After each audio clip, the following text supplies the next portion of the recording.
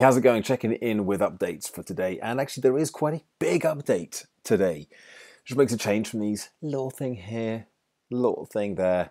Um, Something's now about to happen that this morning when I woke up first thing, I had no clue about. And this really does kind of go to remind me that you just never know what's around the corner. You never know what's coming, and you can only keep just plugging away doing the things that you're doing. So, somebody who I've worked with before at actually two different companies, he's moved on. This is probably going back 5 years when we first worked together. In fact, she was just in the audience for the first time we worked together.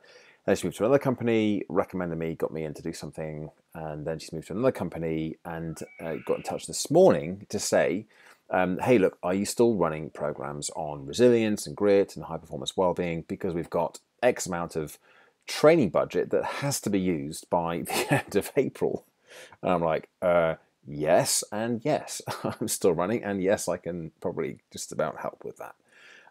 So we had a quick call, and I've put a quote and a proposal together for her, which will help her. It's a decent full range program, and it'll mop up the excess budget that they've got, and hopefully get signed off. It'll all be kicking off and happening once I'm set up on the system by the end of this month. I mean, it's a 4-part proposal that I've put together with a couple of training sessions, an online program, and a kind of a check-in accountability session as well. So it's it'll be spread over probably a couple of 3 months, but it was really, really interesting, and I felt fantastic. Felt really good this morning. I picked it up just on a message, and kind of really put a bit of a spring on a step. But it's that whole, you just don't know what's coming, and I know a couple of weeks ago that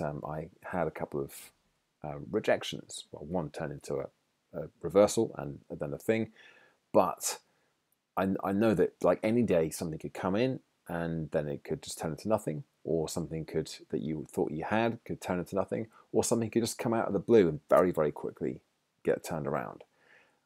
You just don't know. But all you can do, and this isn't just for speakers, I think it's for kind of any of us, is just to keep plugging away, keep doing a thing, keep doing the basics, and not taking your eye off the target. And I feel